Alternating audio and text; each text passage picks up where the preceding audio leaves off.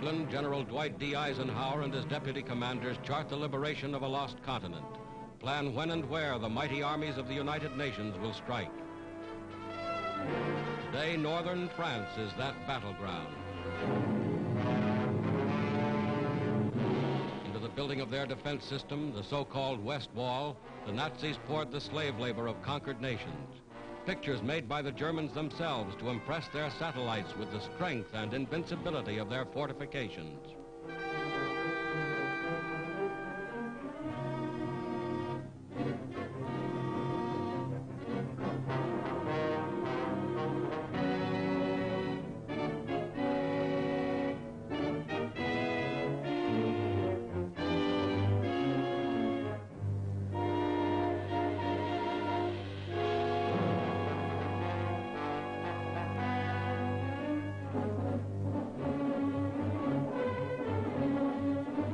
Within steel and concrete emplacements, 4 years in the making, the Germans have amassed every known weapon of defense. Whether those weapons are enough to stop the Allied onslaught will be proven in the struggle that lies ahead.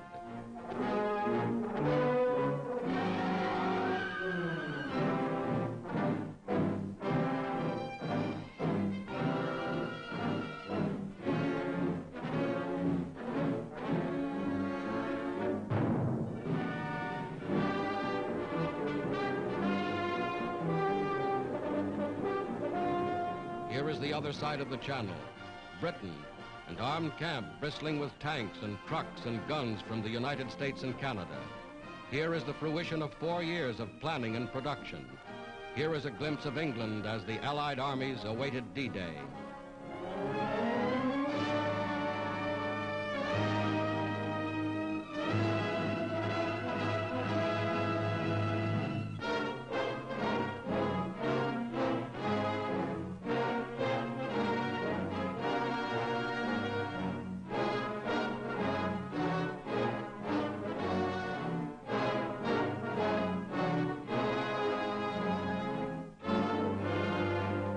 Locomotives built to run on continental railways, freight cars and tank cars to replace rolling stock destroyed by the Germans. All this and more is included in the gigantic preparation for invasion. Here is something of the gigantic naval armada assembled to transport the Allied armies across the English Channel.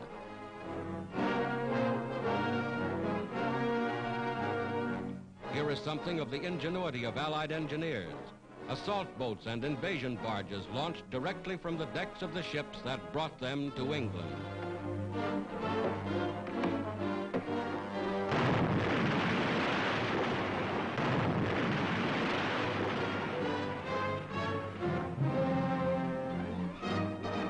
Week after week, the fleet grew in numbers. Steel ships of every description, ships expressly designed and constructed for the mission upon which soon they were to embark.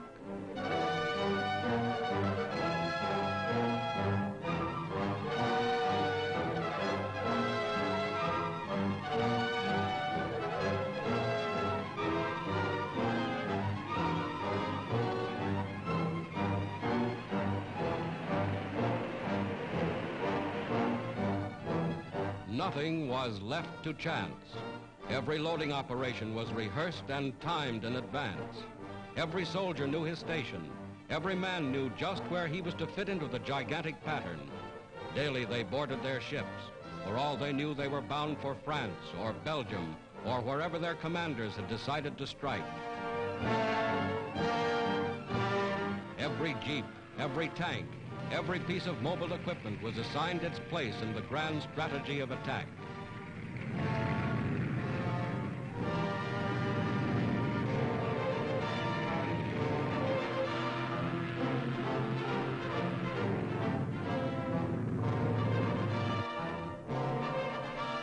Then on the 5th day of June, 1944, just as you see them here, a fleet of more than 4,000 ships put out from England. This was D-Day, 4th anniversary of the Battle of Dunkirk, and the Allied armies were striking back.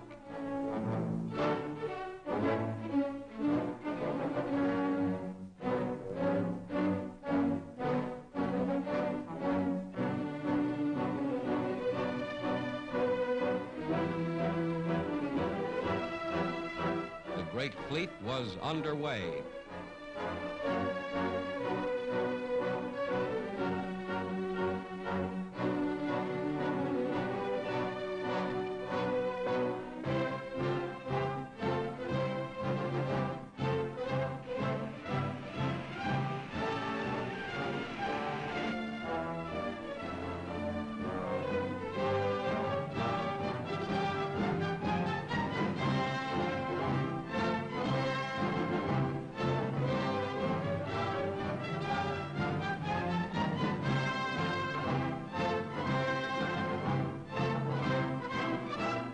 Morning of June 6th, this was the battleground. Fierce fighting around Caen. Vast squadrons of bombers and transports led the way. More than 11,000 planes spearheading the attack. Paratroopers landed in Normandy behind the coastal defenses. Landings made with timing and precision, perfected only through scores of rehearsals like this.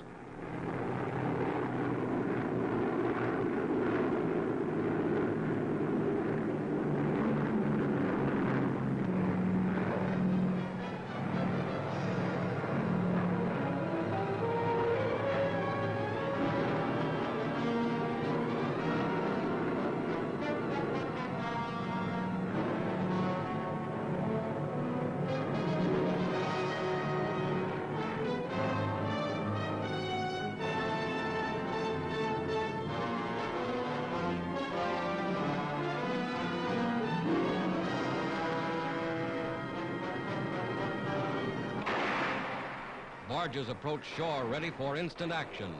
Some bearing artillery and rocket guns already opening fire.